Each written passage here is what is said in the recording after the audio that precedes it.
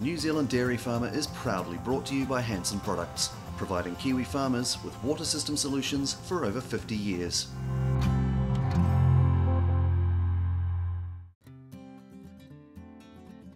Welcome to New Zealand Dairy Farmer. This week, the team has travelled to Christchurch to visit the Lincoln University Dairy Farm.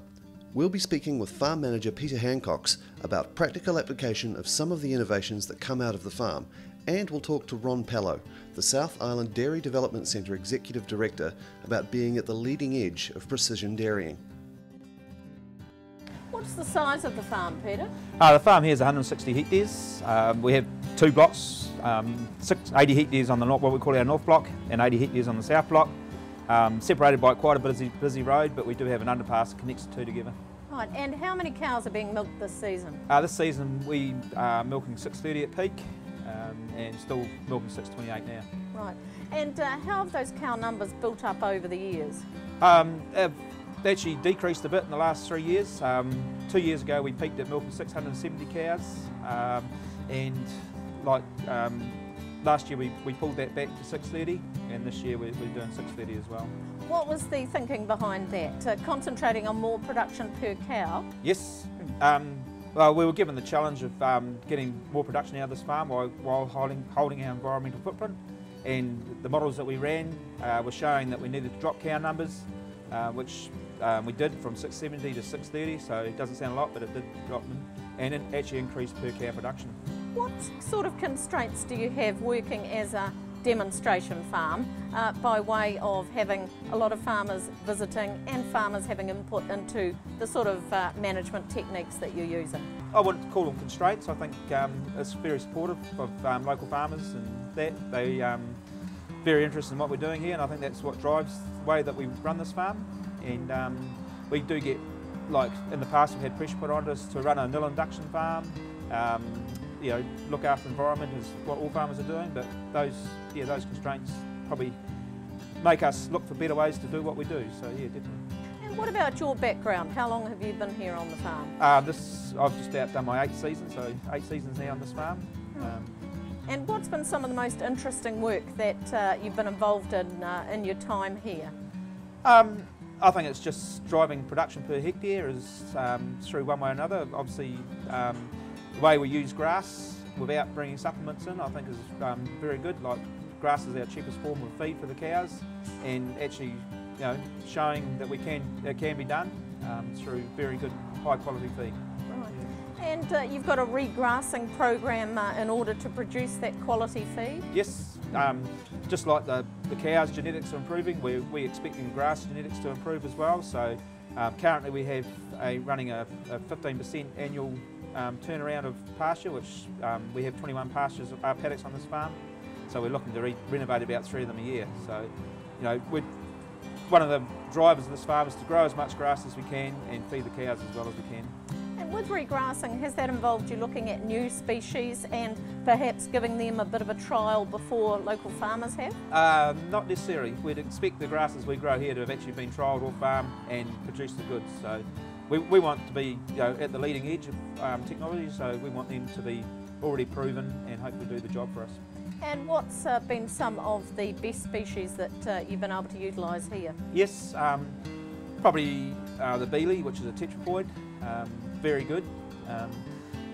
On its own it's probably not so good, so we have started to use a mixture of Beeley and Trojan, which we're finding a bit better, as because of the tetraploid they tend to open up as a pasture, so having the diploid in with the tetraploid seems to give us a better, denser pasture. And they've worked all right through the dry period this year? Yes, no, most definitely. They've held on very well. Yep. Can you tell me a bit about your grazing management?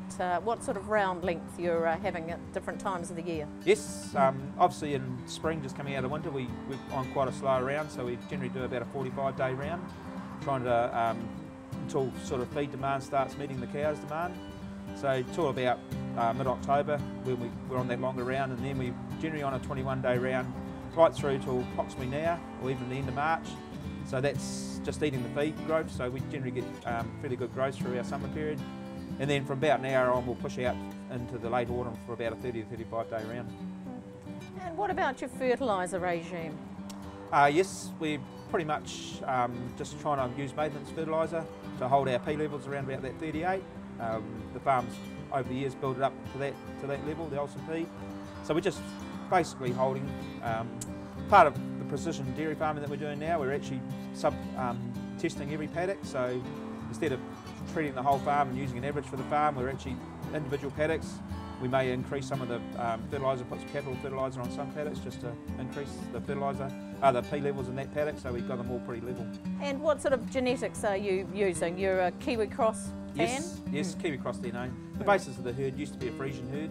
Over the last 5-6 years we've been going to crossbreed. It's sort of we want to get a cow that's probably a bit more on the Frisian side, so going for an F10 J6 breed is sort of where we want to stay. That gives us a cow around about 500, 510 kilos as a full body weight. And what's your culling policy?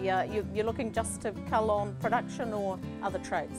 Yeah, other traits. Obviously with a higher empty rate, it does cut down what other cows we can cull, but yeah, just things like high somatic cell count cows, drop datas and that sort of thing.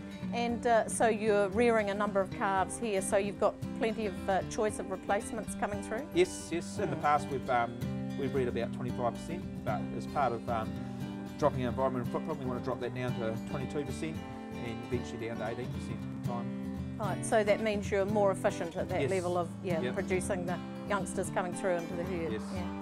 And what sort of calf rearing system are you using? We just run a calf.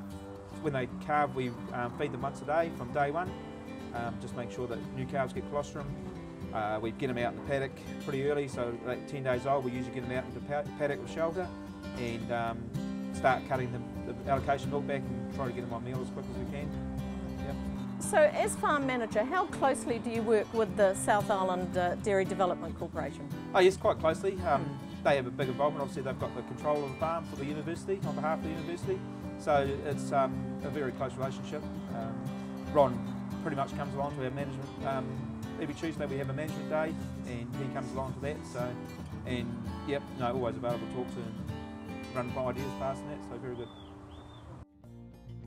After the break, we have a chat with Ron PELLOW, Executive Director of the South Island Dairy Development Centre, about increasing the speed of innovation and the application of on-farm technology.